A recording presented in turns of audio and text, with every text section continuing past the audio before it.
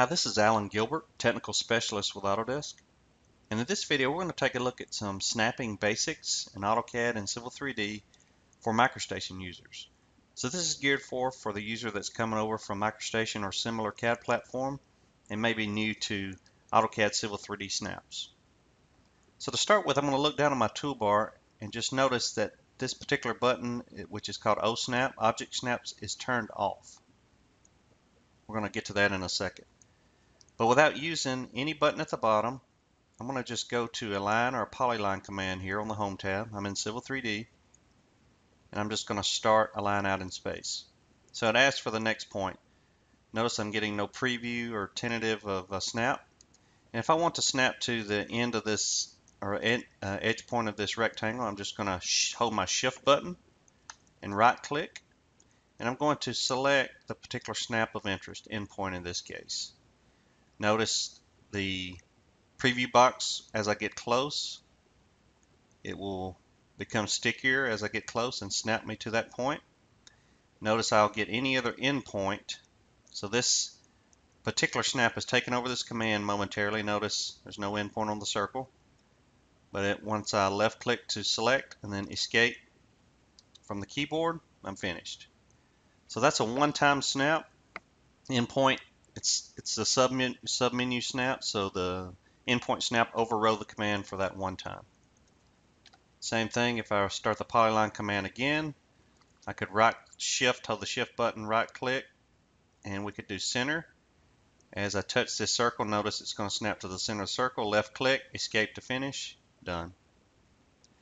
So that's really to equate that to Microstation, that's really the old tentative, kind of the one at a time where you would do your middle button or your chord on the two button. It's kind of your traditional one time find the snap you need. So what we're going to move to next is kind of the equivalent of AccuSnap for AutoCAD, and that's called OSnap, or your running object snaps. So I'm going to activate, you see this button turns blue, and that means that I have running object snaps active. But which snaps are turned on? Well, just like in Microstation, you go to AccuSnap settings, same thing here. I have a quick menu to pick these running object snaps, or I can go to a dialog, which is very, very similar to Microstation. And these are the running object snaps that I want to be available as I move my cursor around geometry. And of course, I can override with the shift right click at any time if I need a specific, maybe I have too many turned on and things are getting in the way. So I have object snap turned on, and I've got center, midpoint, endpoint, and geometric center are my active or running snaps. You can see those here with a check and intersection. So now if I start the polyline command, so I start anywhere, and as I move to the circle, it's going to find the center. I move near the line, it's going to find the endpoint and the midpoint. I'm just hovering. I'm finding midpoint, endpoints here, and also I'm finding geometric center of this particular geometry, this rectangle. So I could snap there and then escape. If I want to start the P-line command here, just a shortcut if you're not familiar with AutoCAD, hit the space bar, starts the last command over. Notice I could snap to the center of that circle. And these work for, again, any command, whether AutoCAD or Civil 3D. That's a nice thing. The snaps work for any kind of Civil 3D functionality or function that you're running at the time. So before we finish here, let's just talk about elevation a little bit. In Microstation, you have the ability to lock it to your plane. It used to be called the depth lock, but it's the ACS plane lock. You can stick to a particular elevation. You can set your drafting elevation in the file also. Very similar in AutoCAD. So if I type in ELEV, it says my default elevation is currently 0. So that means as I draw, and if I'm not snapping to 3D entities, and I'll check these by, there's a command called ID. It's just a quick little command. As I click, it'll show me information. You can see X, Y, Z. So you can see these were all drawn at 0. So let's take these away for a second. And what I'm going to do is I'm going to go to the line command. Polyline will only be 2D. See there how it says it's a 2D polyline? If I want to run a 3D polyline, I have to go to the 3D polyline command. So the first way, if you only want to draw in 2D, you want to snap to elements that are 3D, is just use that. So if I change my elevation to 100, enter, there we go. So if I go to the line command, or polyline, doesn't matter, so I'm just going to draw it flat. If I do an ID, you can see that I'm at 100 and it's going to be the same on the other end, of course. So now if I set my elevation back to 0, leave my default thickness alone, now I'm going to be drawing at 0. But if I'm drawing a 2D polyline and I snap here, it's not going to take on that elevation. So if I start the polyline and I'll just do a simple snap, escape to stop, let's check it. ID, so it's 0, which was my active elevation. My endpoint is also 0. So even though I snap to a 2D, of course a polyline can only be drawn flat on 2D, so it maintained the elevation or the active elevation that was set in the drawing. So that's nice. So I don't have to worry about it. So that's the first way to draw 2D only, is just when you're doing line work, is to do polylines.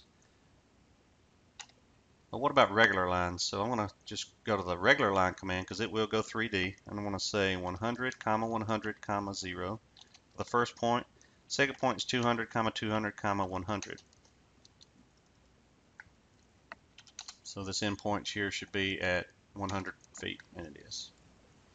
Okay, so if I draw another line, create line. So I'm starting here, that's going to be at 0. So if I snap here, this is going to be at 100 feet, which may or may not be okay. But let's say that I only want to grab the XY of that, even though I'm in a 3D command that will actually create 3D geometry. So what I can do is I can hold my shift button and right click. And this is the same place where all my snaps were. But there's something called point filters. So I can go and say, only give me the X, Y, Z, X, Y, or any combination of where I snap. So I could say, give me the X, Y only of here, because it says X, Y of what? Here. And now it says need Z to finish. Now if I just click in the file, it's going to take whatever the active elevation where I started, and that would be good, right?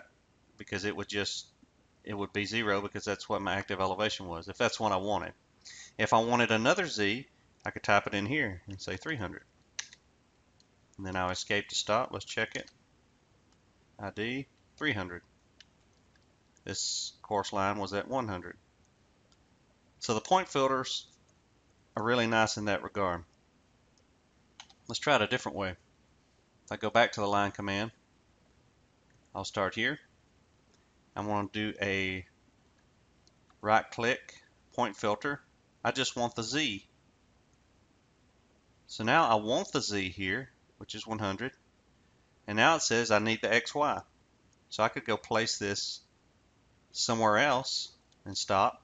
And all I did was acquire that Z. If I do an ID here, that's going to be 100.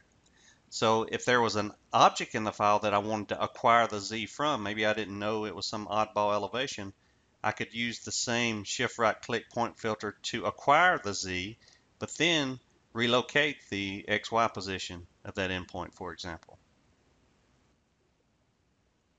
And one quick last shortcut before we go with regards to object snaps. If we start the polyline command, for example, sometimes you get in a situation where you have a lot of geometry and you've got a lot of snapping trying to take place. And sometimes you just don't want to snap, and I want to basically disable object snaps. Well, I can go turn it off. You can see if I hover, I could just click it off and it goes away. Or another shortcut to keep from having to come find this button every time, you can see the function key for OSNAP is F3. So that turns it on and off.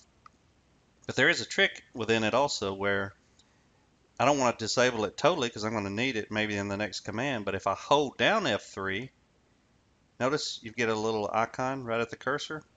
That means disable it just for this one operation. See, it's not snapping, and maybe I want to just snap there.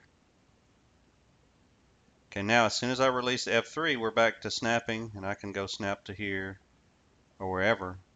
But if I want to override one more time, I hold F3. You can see the little icon on the cursor means ignore it for this one operation. I can select anywhere that I would like. So I hope these tips help. Have a great day.